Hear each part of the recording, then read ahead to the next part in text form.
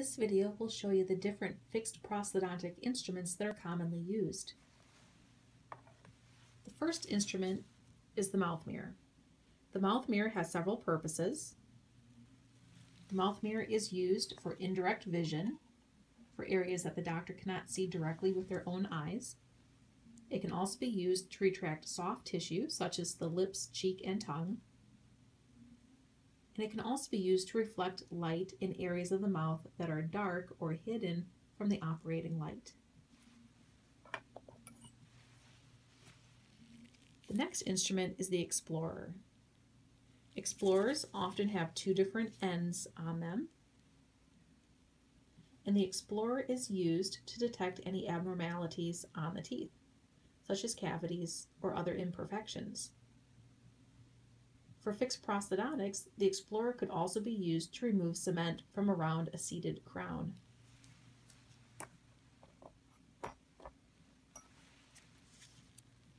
Then we have a cotton pliers. This one is a non-locking cotton pliers. Cotton pliers can be used to remove or place small objects in the mouth, such as cotton rolls, cotton pellets, or any other small items that are needed.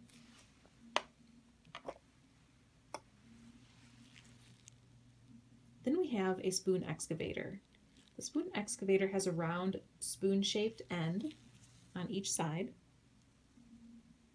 The spoon excavator is used to remove soft debris, such as carious dentin.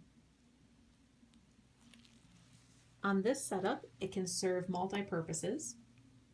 A lot of times the operator may use a spoon excavator to place cement on the inside portion of the crown or bridge abutments, somewhere where the cement spatula might be too large to reach.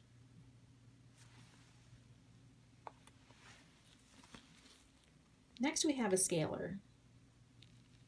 Here we have a double-ended scaler, a sickle shape on one end and a jaquette shape on the other. Scalers are sharp and they're used to remove deposits from the teeth.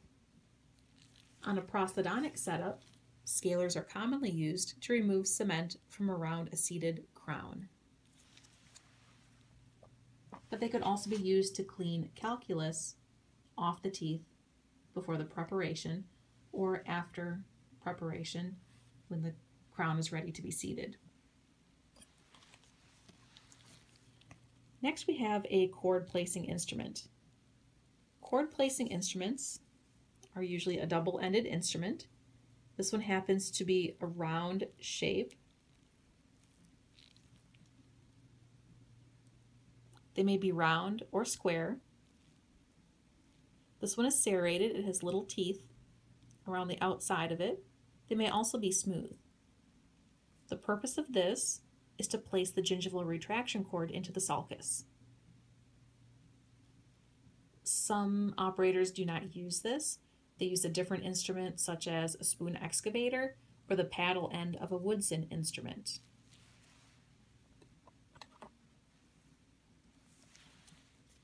Then we have the actual gingival retraction cord. Gingival retraction cord comes in different sizes. This one is 0, which is quite small, but it can also come in 000. The purpose of the gingival retraction cord is to widen the gingival sulcus. By widening the gingival sulcus, it will allow the impression material to flow into the sulcus to capture the anatomy during the impression. Cords can be knitted, braided, or twisted. They may be impregnated with epinephrine or other agents to help stop bleeding.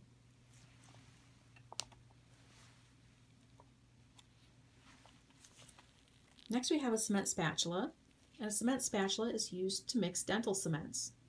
It's used to mix your temporary cement when you're ready to place your provisional crown or bridge, and is also used to mix the permanent cement when you're ready to cement the final restoration. And then we have an articulating paper holder along with the articulating paper. This item, used together, is used to check the bite of the patient to make sure that the restoration meets their occlusion and is not high. If it's high, the doctor will adjust the restoration so their bite feels normal.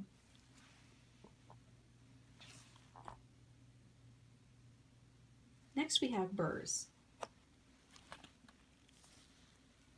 These are prep burrs. These are used to prepare the teeth. And these are diamonds. You can see the rough surface texture. Diamond burrs are used to quickly reduce the bulk structure of the teeth. Because they're made out of diamonds, have little diamond chips all over the surface, it will reduce the tooth very quickly. So diamond burrs are used to prepare the teeth.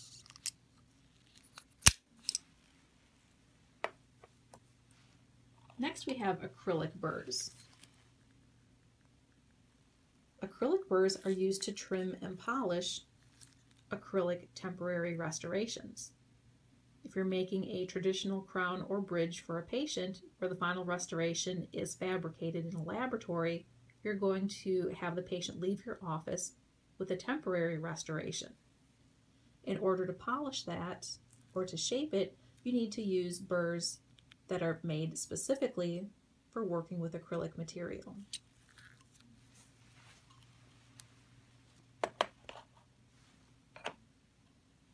A next set of burrs that may be used or will be used during the final restoration on the cementation tray are finishing burrs.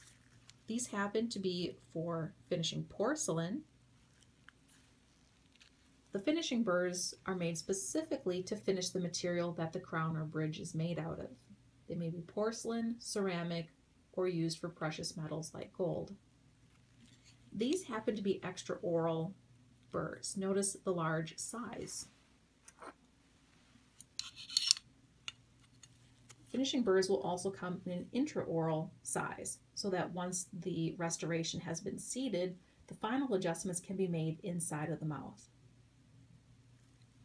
So before the restoration is cemented permanently, the doctor can adjust the crown or bridge outside of the mouth. Once it's cemented, any final adjustments are made with the intraoral burrs, intraoral finishing burrs.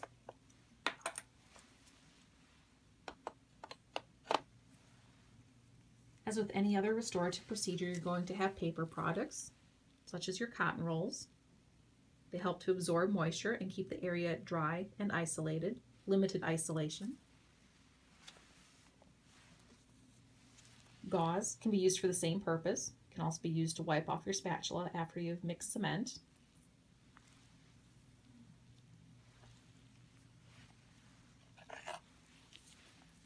Your crown and bridge scissors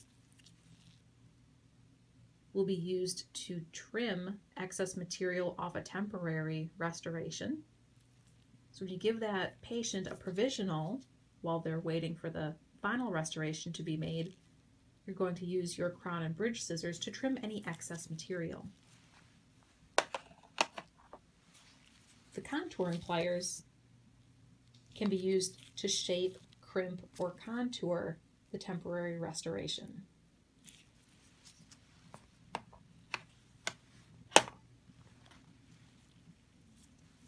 You'll also have floss on your tray setup. Floss is used to check the contact areas of the teeth.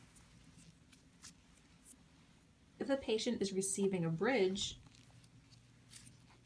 the floss may be used with a floss threader, which is similar to a needle and thread concept. If you've ever had braces, you may have had to use one of these. The floss threader can be pushed under the pontic of a bridge, and the floss can be pulled through, and then by sweeping the floss back and forth under the pontic of a bridge, it will clean out any debris. So for fixed prosthodontics, you can use floss to check the contacts or to floss under a bridge. And after cementation, you can use floss to remove interproximal cement pieces.